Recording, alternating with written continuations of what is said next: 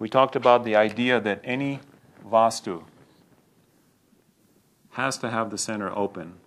You yourself are a vastu. I am Gammatron 9000. My inner space is open. I receive you. Gammatron, if it's good enough for Gammatron 9000, it's good enough for you. Gammatron says that in the construction of anything, the center space should be open and reserved for the spirit. Have you ever wondered why New York City is such a successful city? Central Park.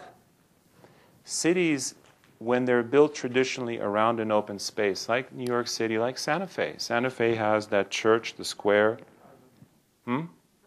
The plaza, yeah. Everything is built around that center that honors the divine, and there's usually a church around there. You know what's fascinating to me is I do research on, part of my research for my next book is on sporting events, like baseball. I love baseball. And when I look up the longitude, latitude of most cities, it is the center of that city is exactly where the baseball stadium is, or at least in the older cities.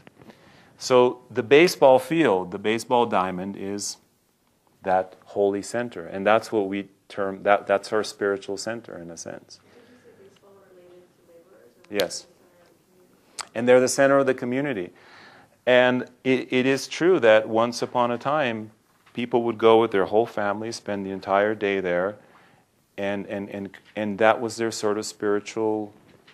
You get to yell at the players, you get to let it all out, and the next day you're back at work, and then the boss is yelling at you.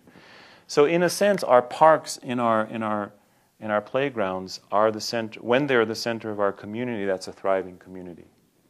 You're saying the baseball fields are the center of that city? Often, in many cities that I pull up, the baseball stadium, because I look at the exact longitude, latitude of the stadium, and it's exactly at the center of the city. So if they have moved from one to the other, And now that's what's happening. Some cities are moving their stadiums to the suburbs, and guess what's going to happen? The suburb will become very prosperous, and it will take over in ascendancy from the main city, and the main city is going to get less and less sort of economic development and more run down, and then this will flourish. So the lesson here is baseball is good.